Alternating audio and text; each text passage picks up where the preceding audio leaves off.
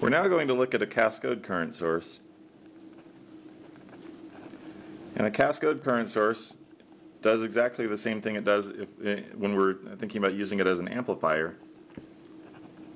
And that is that we get a higher output impedance for our current source. So for our cascode current source, we might have some reference current that we feed through a stack of transistors that are diode connected.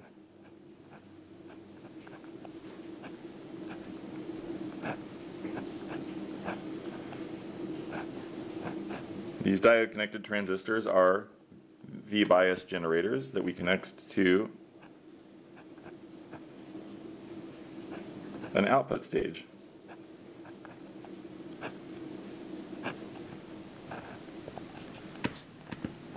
So here we have M1, M2, M3, and M4. We're taking our output current through the stack of M1 and M2. And if we recall, our output resistance for our cascode, R out, is equal to RO2 times 1 plus GM plus GMB 2 times RO1. Or it's approximately equal, we say, to GM times RO squared if the devices have the same size. So this is much higher than a single transistor's output resistance. It's actually higher by the intrinsic gain of a transistor. So we have to ask, what's the cost? Well, the cost, of course, is that we have a reduced operating range. We now have a stack of transistors that we have to keep saturated. So we'll have a lower operating voltage that we can work over.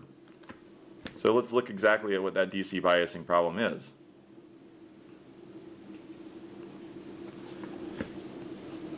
So we know that we're going to have some minimum drain to source voltage that we have to keep these devices working over. But we're going to see that the problem that we have is actually worse than just a drain to source saturation voltage. It's going to be much lower than that.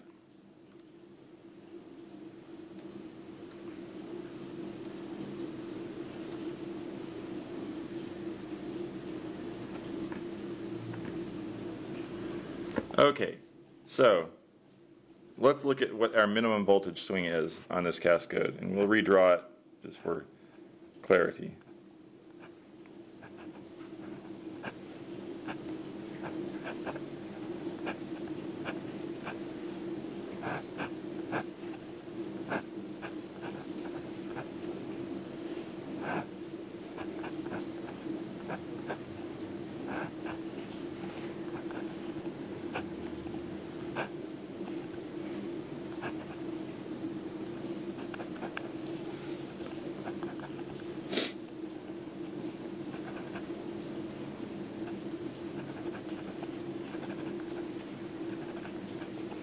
Okay, so what we're going to do is we're going to do a KVL loop from here all the way to this point in the transistor, between the two transistors, M1 and M2.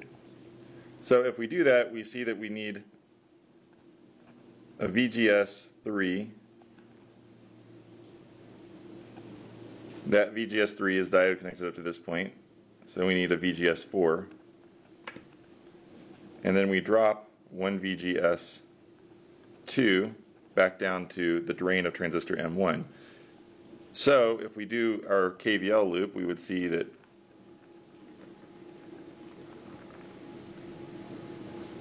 the voltage that we need across this transistor is VGS3 plus VGS4 minus a VGS2.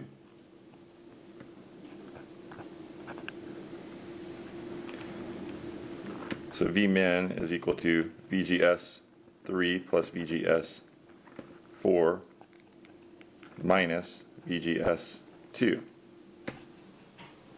across transistor M1. Now we can rewrite our VGS's. We can note that VGS is equal to the overdrive voltage of a transistor plus a VT, a V threshold, VTH. So rewriting this and assuming that all the transistors are of equal size, we could just approximate that each of the transistors has the same VGS. And what we would find then is that Vmin is equal to 1 VOV plus a VT, H.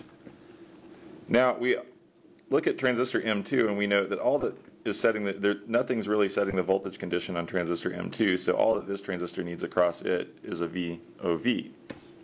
So if we look at the output voltage minimum,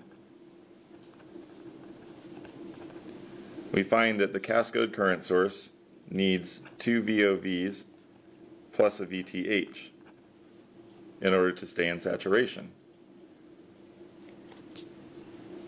Now this is pretty significant. So one thing to ask yourself is, how bad is this? Well, if we were using a 5-volt system,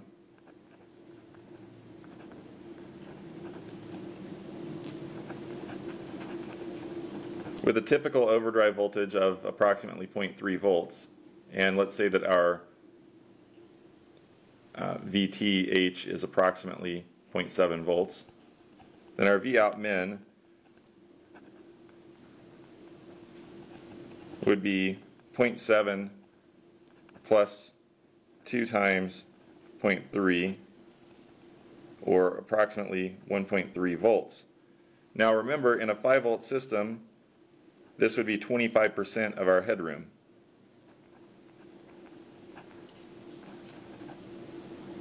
Or the maximum voltage minus the min voltage.